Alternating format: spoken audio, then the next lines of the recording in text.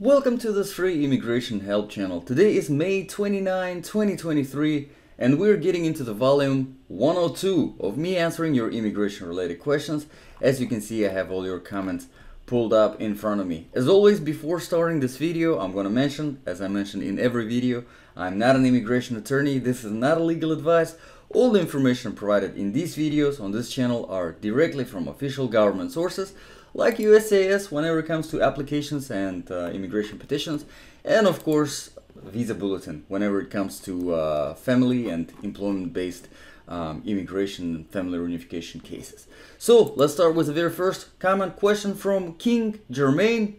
Hello sir, you have any predictions for the new fiscal year for the visa bulletin? Because the visa bulletin stuck for quite a while now. Many people waiting lose all hope. Your channel is my therapy. Thank you very much. King, thank you very much for kind words, and I really appreciate your comment, and it's a really good question. So the best way to make any kind of judgment, any kind of predictions, any kind of estimates about the visa bulletin is to look at the past several months and see what is happening. And in the past few months, we had some very serious inconsistency. You know, for a very long time after we had the whole situation with the pandemic, we had the closures, the visa bulletin was not moving at all. For all the categories, there was absolutely no movement. Finally, as of recently, we started seeing some movement. And in the past 3 months, there were a few interesting things that happened. There was 1 month where it was just F2A category that moved, and we were really happy about that, because if you see one category moving, it means, all right, at least, you know, something is happening, it is being processed, stuff is, you know, moving along, the backlog is moving along. And then the next month, and I'm pretty sure it was May, it was either May or April visa bulletin, we have seen an awesome movement. It was really good. Some of the categories moved as much as 6 months, and that was really nice. And to me, that sign was, okay, finally things are moving along. All the stuff that we had, all the backlog, the artificial backlog from the pandemic that accumulated during the closures, not the backlog that we had because of the lack of the availability of the immigrant visas, but the backlog from cases not being processed at all, immigrant visas not being issued at all. We saw them move, and it was great to see it because, well, finally things started moving along. However, unfortunately, this kind of a movement trend, it stopped as of June 2023. So if you check June 2023 visa bulletin and May 2023 visa bulletin, it's exactly the same. It's copy-paste. There is absolutely no change. So what does that tell, you know, me, for example, you know, someone who always looks at these visa bulletins, and you know, a lot of you guys are staying on top of this because you have you know, family petitions and you're waiting for it and you're checking on it. Unfortunately, it's not really a good sign, because we were, you know, expecting to have that good movement and then kind of normalize and see at least 1 month at a time. So for example, if in June 2023, let's say F1, for example, the unmarried sons and daughters of US citizens, right, category. If we are seeing in June 2023, the priority date that are receiving immigrant visas are being issued the immigrant visas, or they're becoming available, or they're becoming current on their priority date, however you call it, it's really the same thing. It's December 2014. In July 2023, it's normal to expect this to be January 2015. So 1 month passes, 1 month movement on each of the categories, right? At least. Unfortunately, that wasn't the case between May and June. So it's really hard to tell as of right now what is happening. Are we catching up? Are we slowing down? The way the system is set up, it will only keep on slowing down, unfortunately, unless something major, unless there's a major change that is going to happen. Because the reason why we have the backlog in the first place is because there's more applications, more petitions than there is available immigrant visas, and each year there is more and more of this backlogged petitions, basically waiting for their availability of the immigrant visas. So unfortunately, it's not really a very nice picture. So that's one of the reasons why I started this channel. I started talking more about family preference categories, and always stay on top of your cases, and reach out to your local elected officials and tell them that this is not fair, this is not right, this is not how the system is supposed to be, because legal immigrants who went through the process themselves and who are petitioning legally for their family members, and their family members paying all the fees, medical examinations, interviews, background checks, they're coming here legally, able to legally work, no responsibility for American taxpayer, because you sponsor them, not the government. You sponsor this. When you petition for someone, you are a sponsor. There is no reason. There is really no reason. There is no benefit to nobody, especially not to immigrants whose families are separated. So yes, if you can reach out to your local elected officials, whether they are senators, congressmen, whoever, let them know that change needs to happen, and this is not right, this is not fair. So I really hope I was able to answer at least some of your concerns, King, and I can relate. I myself am an immigrant, I myself have a petition, so we can all hope that things will speed up sometime soon. Alright, let's move on to the next one from Alkaline Brown. Hi sir, can my dad petition for me, unmarried daughter, and my 2 children who turned 21? Which category it will fall on? My dad is, okay, so he's a citizen. Great. So yes, Alkaline, absolutely, your dad can definitely petition for you. The not so good news is that your 2 children, because they are over 21, because they are, already turned 21, they will not fall under the category of derivative beneficiaries, okay? So the best thing to do is to file for your dad, to file for you, unmarried daughter, over 21, and the category for that is going to be the very first one. Actually, we were just giving the example, F1, unmarried sons and daughters of US citizens. So you are going to be in F1 category, and right now in F1 category people are waiting for their immigrant visas approximately for, let's see, 6 years plus 3, about 9 years, roughly about 9 years, a little bit less than 9 years. So yes, the sooner your dad files this petition, the better it is. Now whenever it comes to your children who are over 21, the best thing to do is, once you get your documents, to immediately petition for them. Once you get your permanent residence card based on the petition that was filed by your dad, immediately file for them, and then they are going to be in the F2B category if they are still unmarried by the time, but it's most likely they're going to be married, so it might be a little bit of a different situation. You might need to wait for citizenship, unfortunately. And for everyone who's watching this video, you see how much obstacles there is. A father who is a US citizen filing for their daughter, they have to wait 9 years to reunify. And that's not even the end of the process, because the kids of the daughter, they will have to wait the same 9 years once she gets the citizenship, after walking around with 1 year of green card and 5 years of US citizenship, till the US citizenship, right? You get the green card, and then 5 years you wait, and then you apply for citizenship. Green card, it's not going to take 1 year, because once you get, you can file another petition as soon as you enter the country, because it converts to the from the temporary permanent resident card, the I-551 stamp, it converts to the permanent resident card as soon as you enter the country. But you see how crazy this process is and how much time it takes. So again, same thing in response to King. Reach out to your local elected officials. Tell them this is ridiculous. Alkaline, one recommendation that I would give you is, so that you don't have to wait that long, is because your father is a citizen, see if he can send you a regular invitation for a regular tourist visitor visa.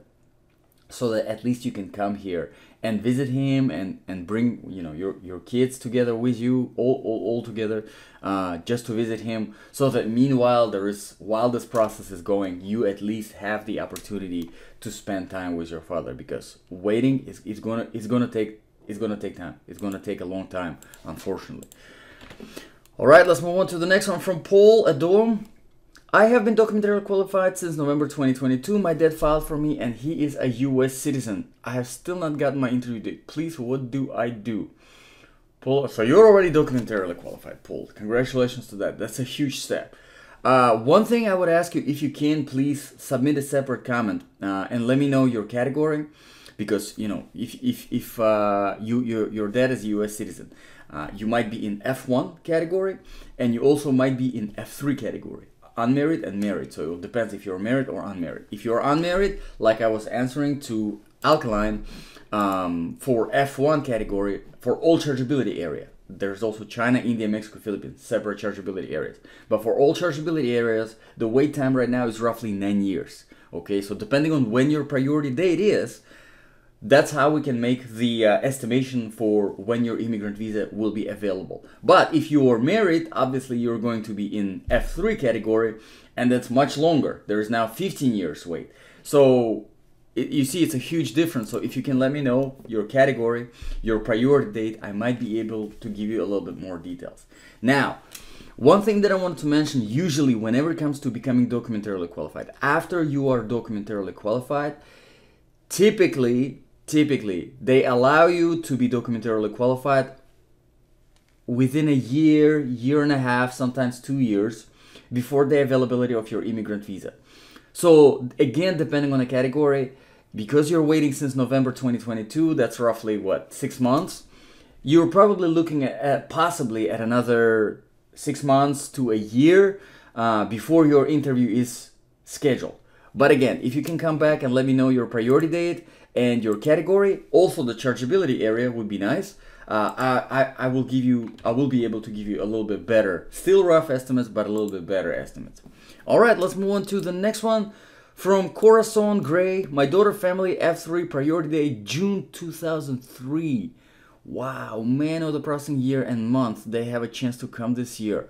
Wow, 2003. So I'm thinking, Corazon, you are in Mexico chargeability area, because this is very, very long time. You're already waiting for 20 years. And the crazy times like this are for Mexico, which is another crazy thing, right?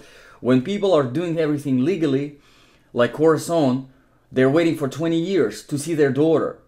Meanwhile, there's a group of people that jump over the border and they are being glorified on the news right here in this country. It's ridiculous. Unfortunately, it's ridiculous. It's completely unfair.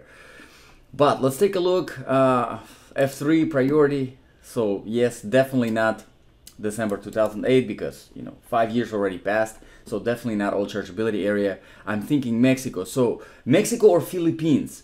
So it can be either Mexico or it can be Philippines, because Philippines is showing June 2002. Mexico is showing November 97. So Corazon, if you are in the Mexico chargeability area, then you are looking at roughly another 2003 and 1997, another 6 years of wait. Think about it, how ridiculous is this? Wow. For married sons and daughters of US citizens, if you are in the Mexico chargeability areas, that is 26 years as of right now, backlog. When you're doing it legally. Why would anybody want to do it legally if they can just jump over the border and be in the country and that's it? Why? Of course, because this is the way the system is set up. So ridiculous.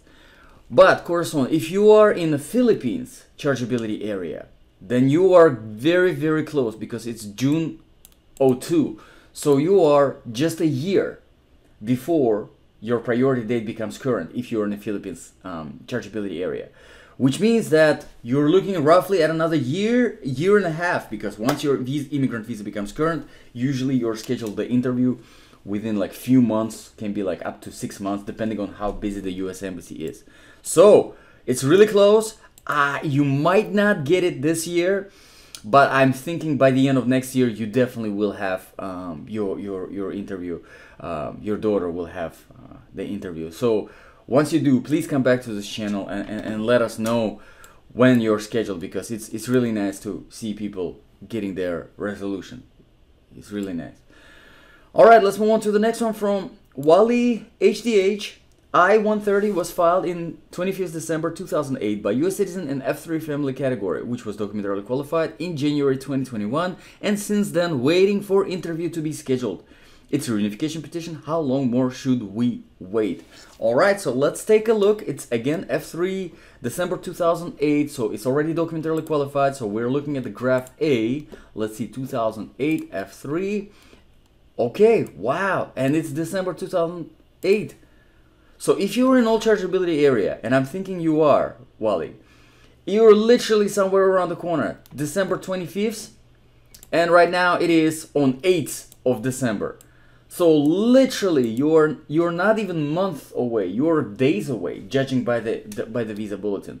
So you should be getting, you should definitely, your immigrant visa will be becoming current, your priority date, that is, should be becoming current literally anytime now. And I would say within few months you will have your interview scheduled. So again, if you can come back, please let us know that your interview was scheduled, because it's really nice again to hear the resolution.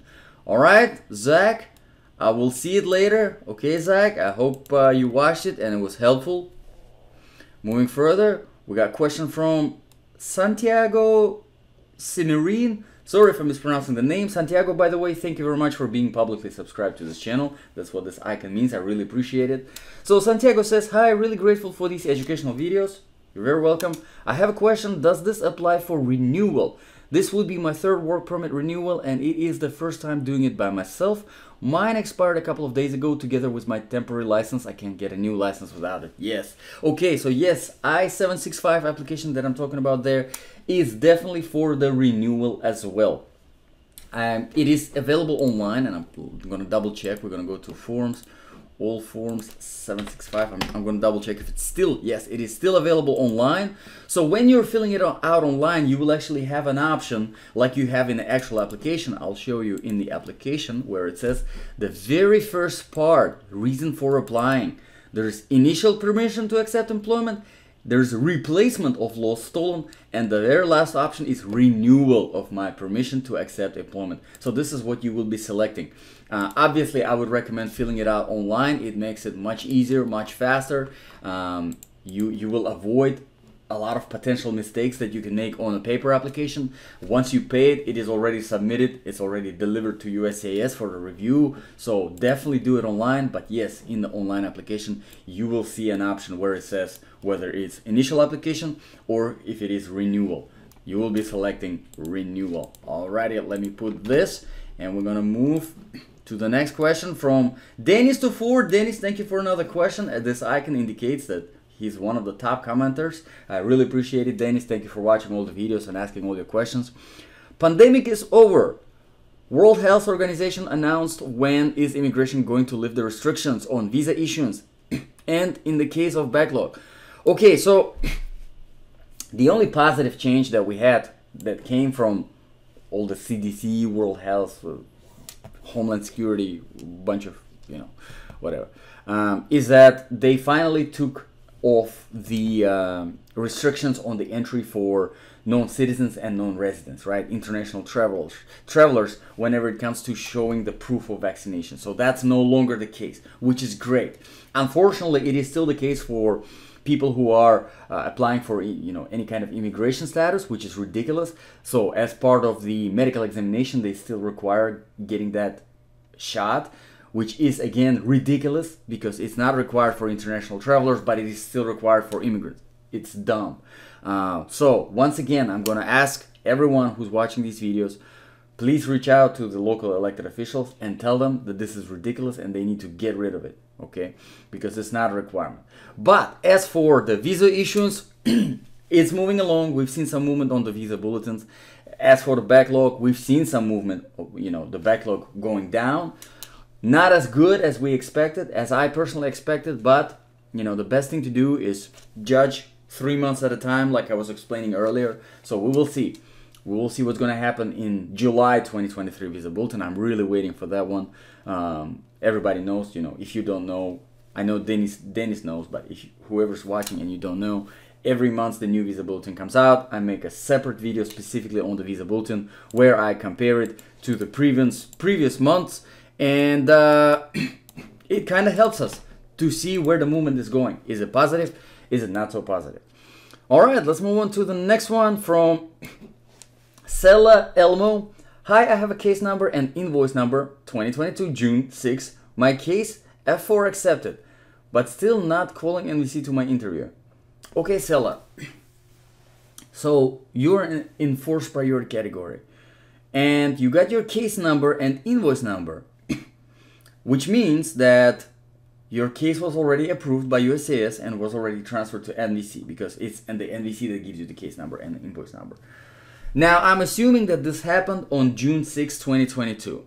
What I would really like to know is what the priority date is, when your application was filed with USCIS, because when I have it, I will be able to look at the visa bulletin and give you rough estimates of how long you will be waiting. As of right now, for all chargeability areas, for F4 category, for forced preference category, there is backlog of roughly 16 years. So roughly 16 years people are waiting. So let's say, for example, if your priority date is in 2014, in 2030, your priority date will become current and your immigrant visa roughly should be available around 2030, unless there is more of a backlog that accumulates in the meantime, which it will. That's why the estimates are rough, but at least it's better than not having any estimates at all. So if you can, please come back to this channel, submit a separate comment with the chargeability area, the priority date. If you were already documentarily qualified or not will be helpful as well. And also put once again the category, because I might not remember, just in case, so that I have it in the comment and I don't forget. Alrighty, let's move on to the next question from Susie and Jordak. Sorry if I'm mispronouncing the name. Hi, do you think USCIS will drop this unfair month date? Okay, so it's about the it's a COVID-19 vaccine requirement. My husband is an American citizen. Our kids are American citizens as well. I've been waiting for so long for this mandate to be dropped so I can apply for my green card. I know there's a lot of people in the same situation. What do you recommend us to do? Where to go for advice? Thank you so much for your information. So Susie and George, thank you very much for this question. It's crazy unfair. I have a couple of petitions going. Some of them will be pretty soon, and I really don't want to. Of course, my relatives that I'm waiting, they're not gonna go for the medical examination until it is dropped. Specifically for this particular reason, because no, we don't want to do that. Our health is more important than this bureaucracy and these documents. So yes, I would definitely recommend waiting it out, because it was dropped recently for international travelers. I'm thinking Homeland Security will get to this and drop it for families as well, for family reunification petitions, and in general, whoever is applying for green card, because they were already here for this long and applying for green card, there's absolutely no point to go now and get all of these. All of these vaccinations, honestly, should be voluntary. I guess that's the word. None of this should be mandatory.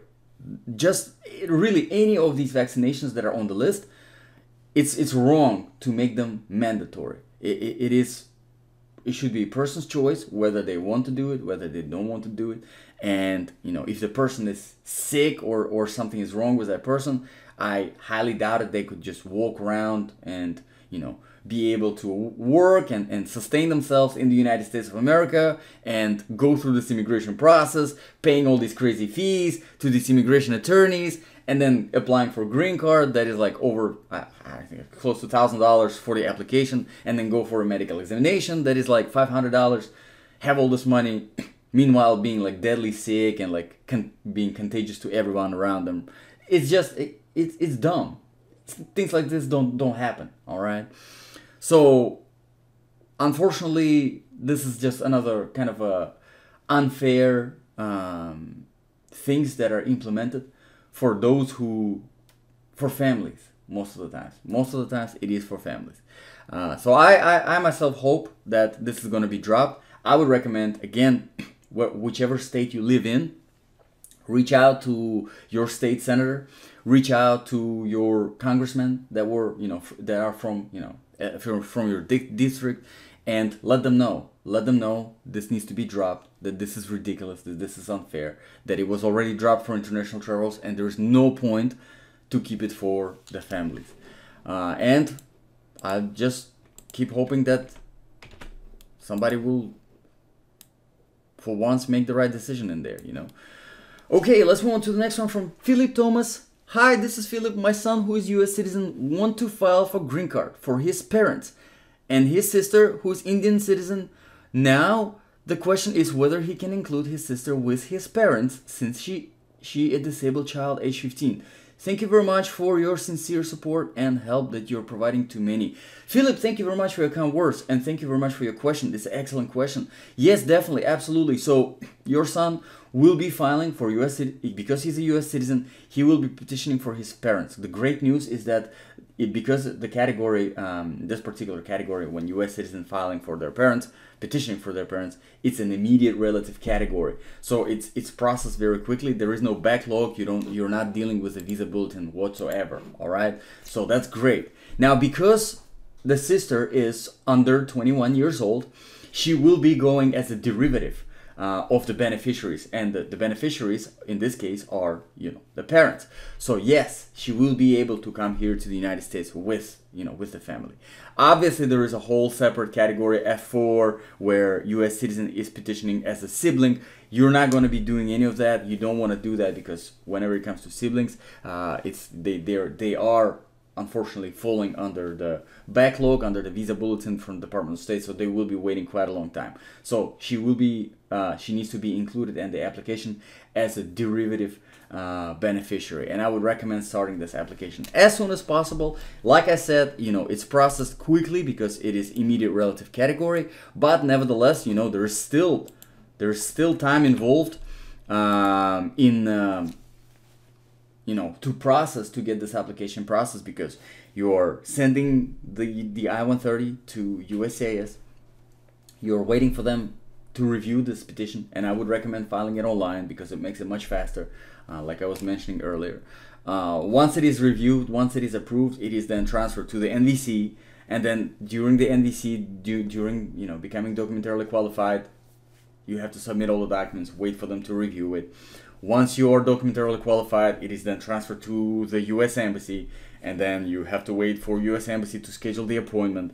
Then they give you, once they schedule the appointment, they give you 30 days in advance before the appointment so that you can go and do the medical examination. So there's a lot of steps involved in this, throughout this process in the meantime.